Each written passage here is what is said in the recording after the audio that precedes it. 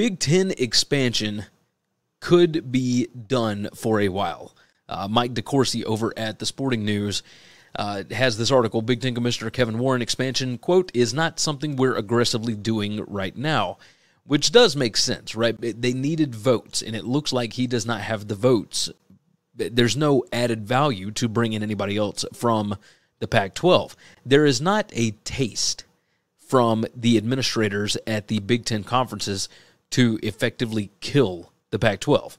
When you bring in USC and UCLA, yes, it certainly hurts, but it doesn't kill the conference. If you were to bring in 2 more or 4 more, that would effectively end the conference because the rest of those members are going to leave. They're going to try and go to the Big 12 or wherever else. The most important part of this, Greg Flugauer went ahead and shared this on his Twitter. It says, because of the landscape we live in, college athletics right now, just being a prudent businesswoman or businessman, you have to be mindful of potential conference realignment or expansion, but this is not something we're aggressively doing right now. Excuse me. When people ask me right now, do I think certain conferences may grow through a natural evolution to 18 or 20 schools? I do believe that. Now, over what time period is the critical question.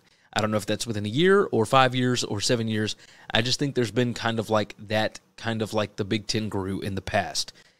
It's basically we're going to get through another TV cycle before this happens again, at least from what I can sense on this. And it does make sense, right? You don't want to deal with all the legal ramifications if you were to kill the Pac-12 because you know there would be some. You need a little bit of time. You need another TV contract. You need time to pass, right, for tensions to calm, etc., and let the Pac-12 see what they can do. How can they make their constituents happy? How do you make Oregon happy while they are still in the Pac-12 getting a much smaller media rights deal as opposed to what USC and UCLA will be getting in the Big Ten? That is where the question lies. So I'm interested to see which direction it will go going forward.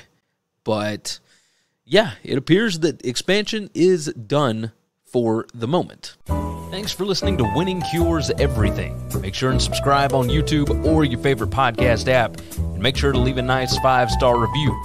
You can follow Gary on Twitter at GaryWCE. And the show is at Winning Cures. Be sure to check out the merch in our web store and share the show.